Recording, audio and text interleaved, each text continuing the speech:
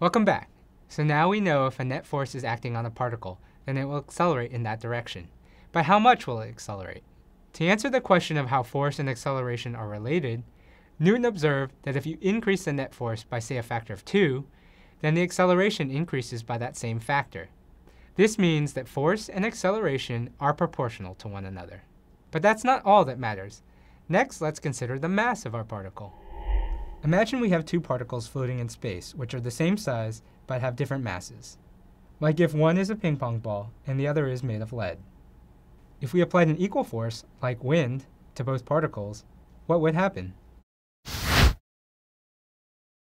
Both particles would experience the same net force in the direction of the wind, but they wouldn't accelerate at the same rate.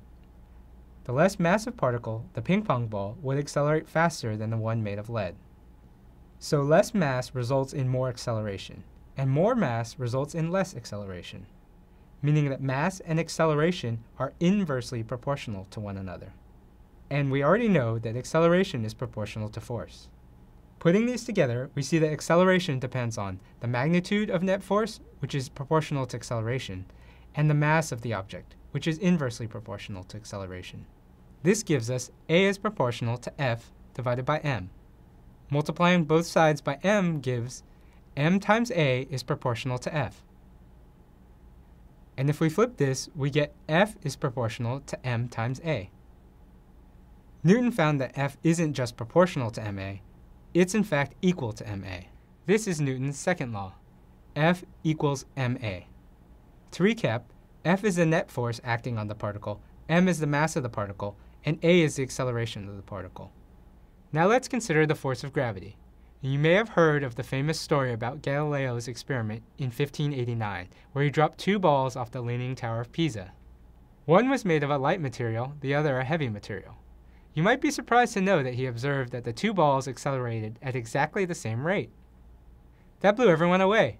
At the time, everybody, starting with the ancient Greeks, just assumed that heavier objects fell faster than lighter objects. So unlike wind, the force of gravity seems to be independent of mass.